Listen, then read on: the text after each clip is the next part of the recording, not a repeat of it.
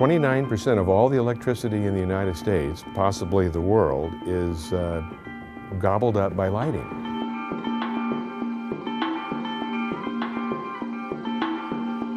The City of Los Angeles, and working with Bill Clinton and the Clinton Climate Initiative, they made a very aggressive decision to transition all of their streetlights to LEDs. And they have over 140,000 streetlights, which they will eventually change over to LED technology.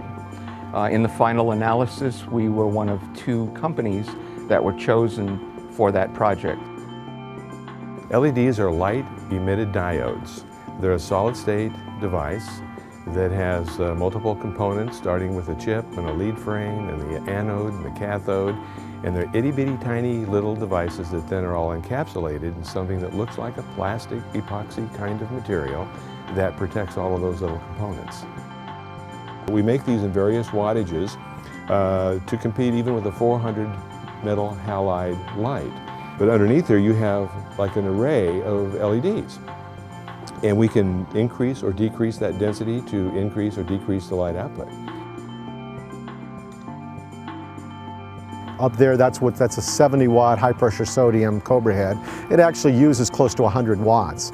And compare that to the new LED fixture right down the block there, and that puts out a white light, a better quality of light, and uses actually less than half the wattage. It uses about 44 total watts.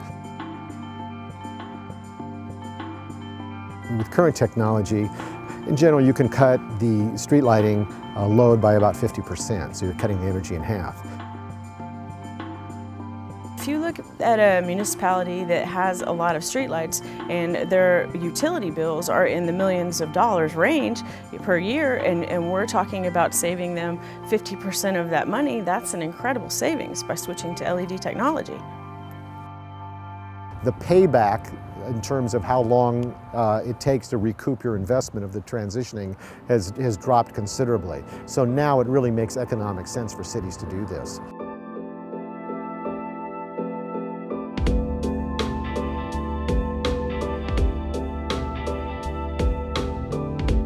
This neighborhood here, probably up until a few months ago, they had the typical yellow high-pressure sodium lights that pretty much put light at the base of the pole.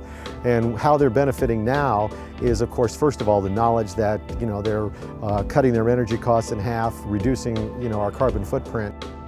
But also the fact is that their whole street is going to be lit up with white light.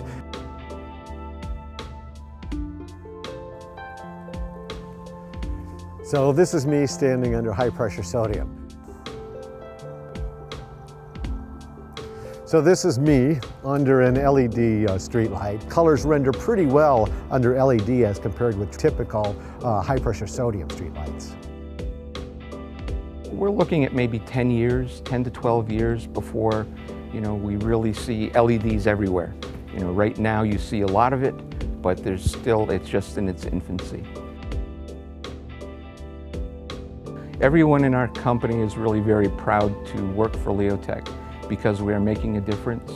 And I wouldn't say that the company is recession-proof, but we've been doing very well throughout the recession because we're supplying something to the world that's needed, and it actually saves money, and everyone is about saving money these days.